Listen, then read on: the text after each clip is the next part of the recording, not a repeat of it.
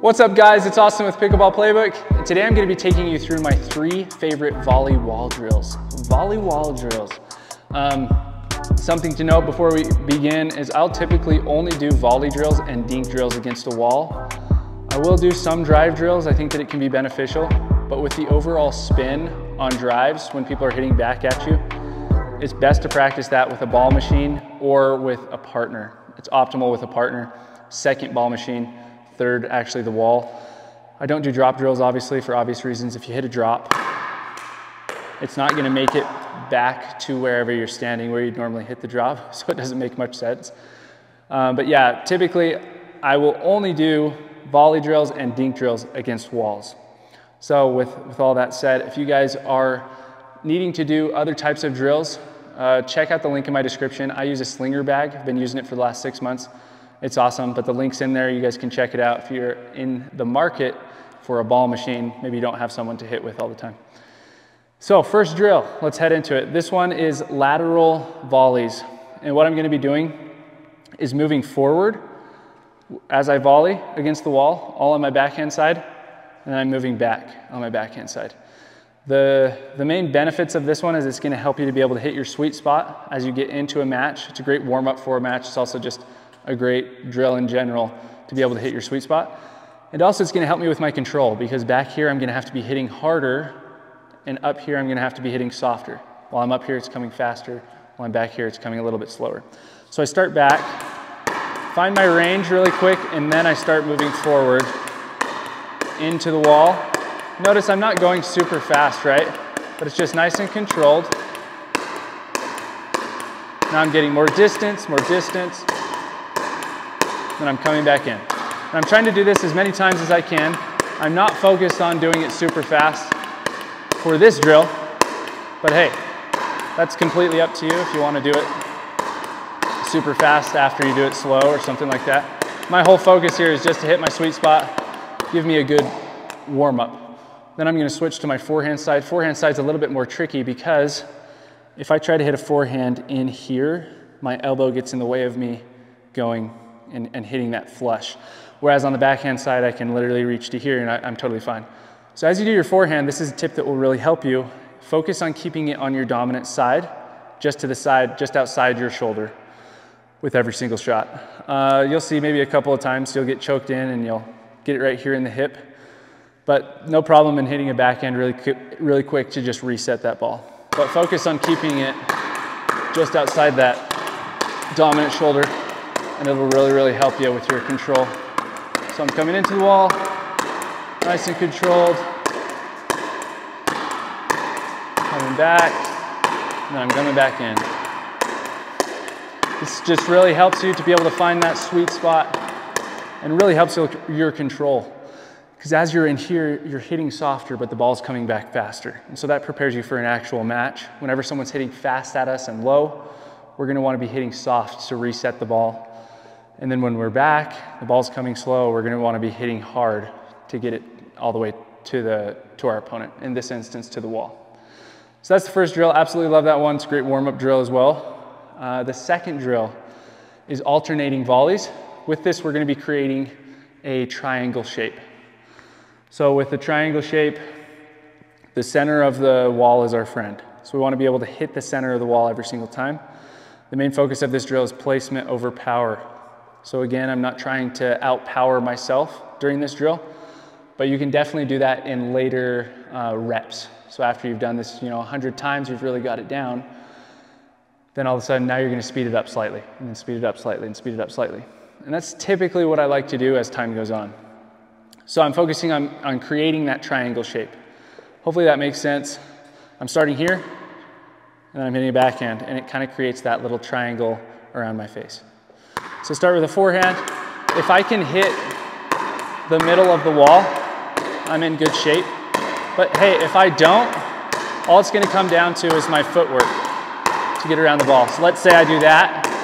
Let's say, sorry, it's kind of hard to do it right now, but let's say that I accidentally hit it to my forehand again. I have no excuse to not shift my body and hit a backhand there. And this will help you in matches because you actually want to be shifting when you're in matches as well. So let me just show you what that looks like. I'm trying to, this is hard for me to do it wrong, if that makes sense, because I've done it so much.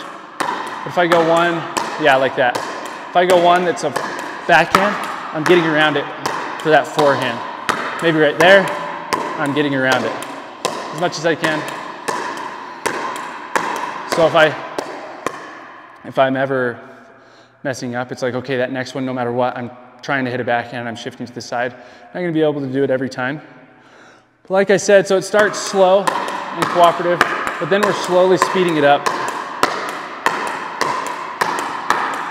And what you'll see a lot of the time, just handcuffed myself, but what you'll see a lot of the time with players is they will hold it where they think the ball is gonna go. So they think that it's coming to their backhand because maybe the ball is over on that side of the court. So they dink it over there, it's coming to their backhand, but then their opponent whips it to this side of them. The best players in the world have an enhanced ability to be able to get to this position faster than amateur players. So if you can get to this position fast, from what I've found, and to this position fast, you're gonna be ahead of the majority of people that you play with, unless they practice it as well. So it's a great drill for that, for practicing switching sides. We're focusing on keeping our knees bent as we're hitting through these shots too. And I'm not flat-footed, right? I'm not just hitting through like that. I'm actually moving and I'm getting low with the ball. So if I slightly miss-hit, see how I shift there as it comes to my forehand? Stay in the point as much as possible. So something interesting is a lot of players will be like, oh, okay, I figured it out. I just did 10 in a row.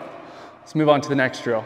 But what you need to do, and this is actually a suggestion from the #1 player in the world, Ben Johns, is once it starts feeling good, okay, relatively good, everybody moves on. He says that's the time when you literally need to just hunker down and hit 1,000 more. I know 1,000 sounds like a lot, but maybe set a goal, hit 200 more, right? Maybe your first training session. Hit 200 more once it starts feeling good. You'll be absolutely shocked at how much that pays dividends in the future with your volleys and the overall consistency of your volleys. So be sure that you are getting your reps in. Once it starts feeling good is when you want to actually just push through and hit 1,000 more. That brings us to the third drill. So this is probably my favorite wall drill. This is the most advanced of them, but you actually need 2 walls and a corner. And so I have that. If you guys don't have that, go to your local rec center. They'll typically have racquetball courts. And it's a good opportunity to get 2 walls right next to each other. So since I have these 2 walls right next to each other, I'm going to come right down that center crack. And I like to start back. I actually stay back here majority of the time whenever I drill this, just because I feel like it's more effective for me. But the closer that you get, the more fast it's gonna be as time goes on. But for these purposes, I think it's a really good standard to use to start back. Once you get it down here, you're gonna scoot forward and now you're doing it faster. The way that it works is I'm hitting a forehand to this wall, and then as it's coming back, I hit a backhand to this wall.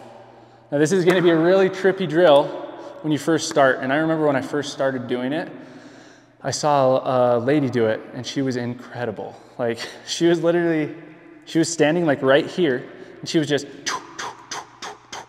I can't do it like how she can. It was unbelievable. But it's because she's done it so much and she's got those reps in, and once it started feeling good, she just kept going. Okay, so she has it down in her muscle memory, and it helps you to have insanely fast hands when you're playing in matches. I know when I drill volleys against a wall and then I go and play a match, it honestly just feels like you can't miss, like I can't miss. So it's absolutely awesome. Anyway, so this is gonna be a tough transition for you guys. I remember when I first did it, I couldn't even wrap my head around how I hit this wall and then that wall while changing, alternating. Didn't make any sense. But essentially, forehand, what really helps is just saying a forehand's going to this wall, a backhand's going to this wall, and I'm trying to catch everything out in front of me. If I let it come too close to my body, especially on the forehand side, we're in trouble. It's probably not gonna go where I want it to. So I like to start back, create that space. And then what I was gonna say is, regardless of if you have a one-hander or a two-hander that you're hitting, it's the same drill. So I'm just gonna show you guys both. I use a one-hander and a two-hander depending on the situation. Which, hey, maybe I'll make a future video about that, like when to use a one-hander, when to use a two-hander. if you are trying to experiment with both, because a two-hander can be very beneficial in certain situations and a one-hander can be very beneficial in other situations. But let me show you guys what that looks like with two hands on the paddle, just so you can see, but I'm alternating through. You guys should see the lady though. I'll try to link that below with her doing her wall drill, because she is unreal. But it's just this quick, and then I'm slowly getting faster and faster. So you can either get faster and faster from here or scoot forward and get faster and faster from here. But for this purpose, I like to start back here and then move forward, and now it's just a little bit faster as I come forward. You'll see this is probably, for those of us with two-handed backhands, probably going to be a lot more comfortable, obviously, to do it with two hands. I mean, I can tell that now. It's way more comfortable for me to do it with two hands. That's typically what my drill sessions look like with a wall and volleys. I'm typically dedicating an hour between those three drills to go through each of them. So I don't know what that is. That's 20 minutes. I think that's 20 minutes per drill or around there. But it's all in progression. That first drill that we're doing is helping. It's a more so cooperative drill. We're coming in and we're coming back. It's helping us to be able to hit the sweet spot. It's helping us with our control. The next drill turns a little bit more into a realistic situation where we're having to switch back and forth. And then the last drill is just straight up mayhem, where we're getting into a really fast hands battle, going extremely, extremely fast. Sometimes I do like to finish with just absolute at random volleys, and I'm just going hard against the wall that's in front of me. So typically that'll just look like it could go anywhere, and I'm focusing on shifting. I'm coming over the ball, hitting top spin through each shot, but it's all at random, and this really helps you to apply it. But most of the time I don't, because I'll typically line up my drilling sessions right prior to actually playing in a rec game, or the day before a tournament or something like that, and then when I get into the tournament, that's my opportunity to make it live. But what I would say is for wall drills, volley drills for walls are absolutely opportune as compared to other strokes that you could be working on. If you're trying to work on other strokes, I would suggest getting a drilling partner or a ball machine. It doesn't matter the ball machine that you get, but it'll really be able to help you to get in those reps with certain things. That being said, with a ball machine, it's not going to be very effective to work on volleys like this, because it's not coming back like how it would off of a wall or with an opponent. Instead, it shoots out, you volley, and then you're waiting, and then you volley. It can't possibly go as fast as this wall is coming back to you. So yes, I would suggest doing volley drills with this. Obviously, you can add on to it whatever you want. I just came out with a new Pickleball Drilling App. Has tons of different drills on it. There's a free version and a pro version.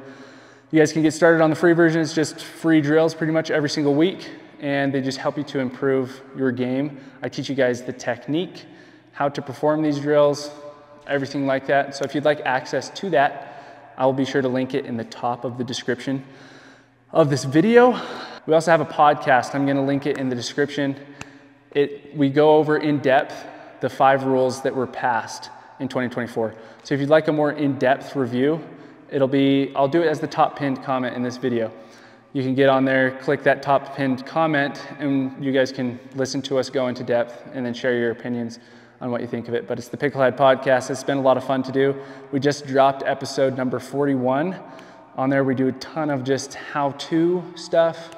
We also discuss stuff like 2024 pickleball rules, discuss our opinions. So we'd love for you guys to join us on that as well. And be sure to subscribe, comment below with what you want to learn about next, and I'll see you guys on the next one.